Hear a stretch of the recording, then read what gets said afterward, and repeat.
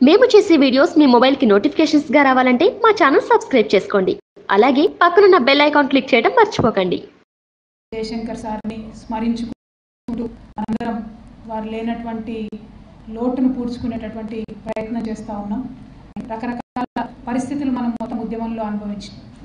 ఆ సందర్భాల్లో ఎప్పుడు ఏ చిన్న అనుమానం వచ్చినా ప్రత్యేకించి నేనైతే పర్సనల్గా జయశంకర్ సార్ దగ్గరికి వెళ్ళి ఒక అరగంట కూర్చొని మాట్లాడి ఈ సిచ్యువేషన్ ఎట్లా మరి ముందుకు ఎట్లా వెళ్తామని పర్సనల్గా మాట్లాడుకున్నటువంటి సందర్భాలు చాలా ఉన్నాయి. తెలంగాణ వచ్చిన తర్వాత జరుగుతున్నటువంటి అభివృద్ధిలో మనం వేస్తున్నటువంటి ప్రతి ఒక్క ముందడుగులో వారు లేకపోవడం అన్నది చాలా బాధాకరం.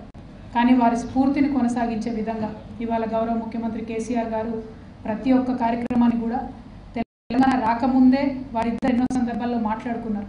దానికి అనుగుణంగానే ఇవాళ అదే బ్లూ ప్రింట్లో కేసీఆర్ గారు పనిచేయడం అనేది నిజంగా సంతోషకరం. దానికి తెలంగాణ ప్రజలందరూ కూడా సహకరిస్తూ మరి ఎన్నో కార్యక్రమాల్ని మనం విజయవంతంగా ఇవాళ ముందుకు తీసుకెళ్తా ఉన్నాం. తెలంగాణలో ఉన్నటువంటి ప్రతి ఒక్క యువతి యువకుడు కూడా స్ఫూర్తి తీసుకోవాలని చెప్పి నేను మీ అందరికీ విజ్ఞప్తి చేస్తూ ఉన్నాను.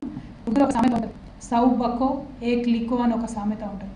ఆనాడు కమ్యూనికేషన్ చాలా తక్కువగా ఉన్నటువంటి సందర్భంలో 1952 నుండి కూడా తెలంగాణకు జరిగినటువంటి ప్రతి ఒక్క అన్యాయాన్ని రాసిపెట్టింది కాబట్టి అది తెలంగాణ ఉద్యమంలో మనకు ఒక పెట్రోల్ లాగా పనిచేసింది. ఆ ఒక్క నిబద్ధత అనేటటువంటిది ఉంటే కనుక ప్రపంచంలో ఏదైనా సాధించవచ్చు అని చెప్పి గౌరవ జయశంకర్ గారి జీవితం చూస్తే మనకు అర్థమవుతుంది.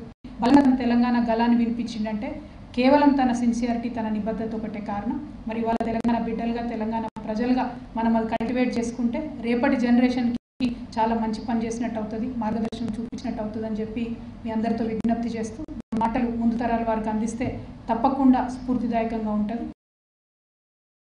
మేము చేసే వీడియోస్ మీ మొబైల్కి నోటిఫికేషన్స్గా రావాలంటే మా ఛానల్ సబ్స్క్రైబ్ చేసుకోండి. అలాగే పక్కనున్న బెల్ ఐకాన్ క్లిక్ చేయడం మర్చిపోకండి.